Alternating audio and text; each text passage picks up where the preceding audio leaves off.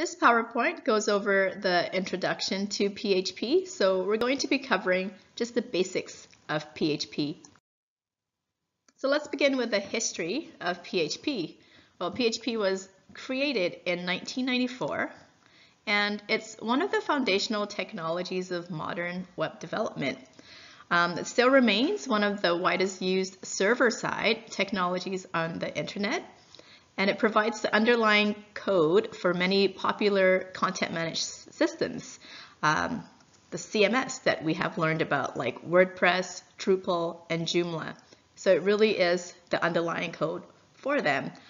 A CMS, as we learned, is what allows users to create and update their own websites without having to write a lot of the complex code themselves. So this is all done with PHP. So we know that PHP provides this underlying code for many e-commerce sites as well, like WooCommerce and Magento. So we're going to learn more about WooCommerce in the coming weeks. Okay, so these e-commerce platforms offer a number of tools for selling products online, and this way companies can focus on other aspects of their business without having to implement complex programming logic from scratch, and that is why CMS is heavily used. PHP contains built-in functionality for interacting with web data. Vanilla PHP or PHP, without any other tools, can be used on its own to create web application backends. But we don't have to reinvent the wheel every time. Once we're comfortable with the basics of the PHP language, we have our pick of powerful PHP frameworks to choose from. So these frameworks are what provides the scaffolding and the solutions to common problems in backend web development. Some popular PHP frameworks are Laravel, Cake PHP, and Symfony.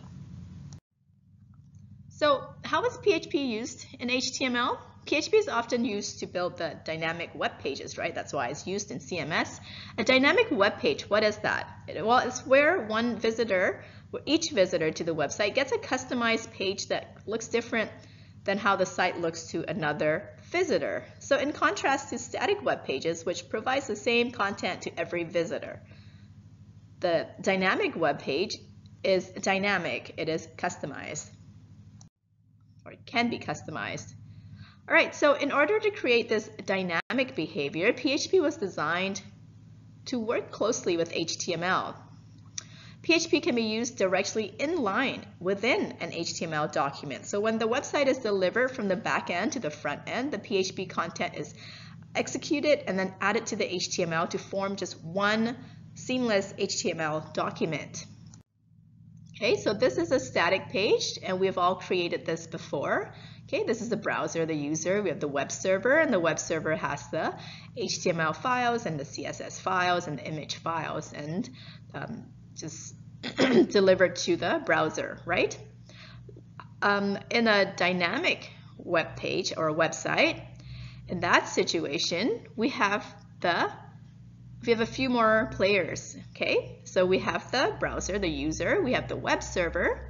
We also have the HTML files and the CSS files, all the other files, and the PHP files. So in order to let's say, convert that into something that your browser can read, we have the PHP interpreter and the database that also work in conjunction with all that. Now let's look at the syntax. The start of inline PHP is denoted with this, angle bracket, question mark, PHP, and the end is denoted with this, question mark, close angle bracket. So here we have just a regular HTML code, right? Markup. So just the paragraph tag. This HTML will get delivered as it is, and end the paragraph. And then we have PHP echo, and then this paragraph in here, right? And then close quotations, semicolon, and then question mark and close angle bracket. So let's take a look at what that is. So in PHP, the echo keyword here, echo here. Oh, let me take that away. So in PHP, echo, okay, is used to output text. So everything in the quotations after echo, okay, is going to be used to output text. So the text in this case, right, is everything inside of the double quotations. Okay? Then we have the, let me just erase some of this stuff. Okay. Then we have the semicolon here at the very end.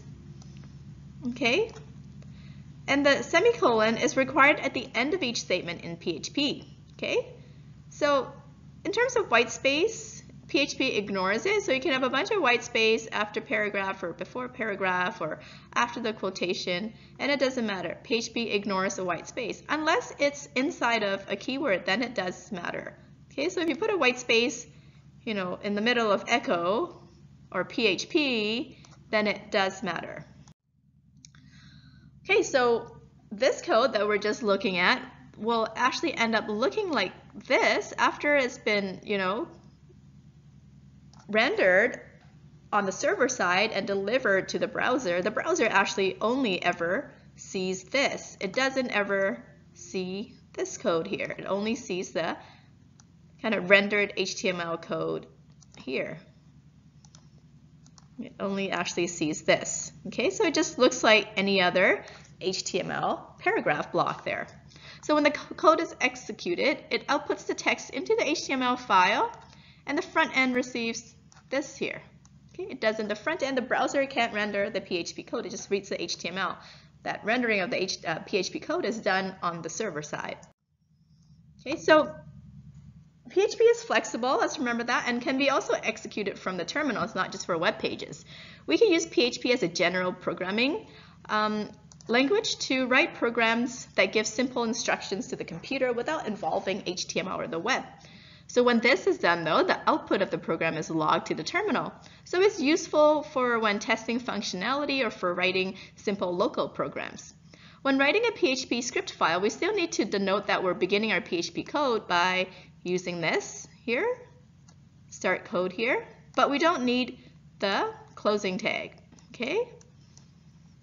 It's usually left out by convention, so let's leave it out. So we just have to do this, open tag, but you don't need the end tag. You can just leave it with a semicolon to end the statement. Next, let's look at comments. Sometimes we want to include text in our files that we don't want the computer to execute or display to the end user, right? So comments can be used to annotate our code to make it clear to ourselves or to others. This is useful to prevent lines of code from being executed without deleting them, too.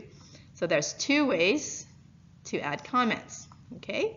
And there's a few reasons, and reason number one is that you can make notes to make it clearer why you're doing certain things the way you're doing it to yourselves, your future selves, or to other people who also might be working on that document. And also to prevent some lines of code being executed. Maybe you don't want to delete this line of code for now, but you're just trying to see what it would do without this line of code, or you're trying to test where the error is and you want to comment it out, so you can use comments for that. Anyway, the two ways to add comments is first the single line, okay, single line comments. You use the number sign here, the pound sign, or the double slash, okay, for a single line. So anything on the line after this symbol is not executed. So for example, my first PHP statement won't be executed, or this one as well. Now you can also do multi-line. So the second type of comment is a multi-line comment. So this is used for longer descriptions, okay? And it's like if you have more detailed guide on how to properly use a section of a code, or to prevent several lines of code from being executed, you want to comment out a whole bunch of code, then you use the multi-line, and it will look like this, slash, and an asterisk, and it ends with asterisk slash. So anything in between that will be commented out. And that brings us to the end of our introduction to PHP. We won't be going into detail with PHP. We just want to learn enough to kind of have a basic understanding of it.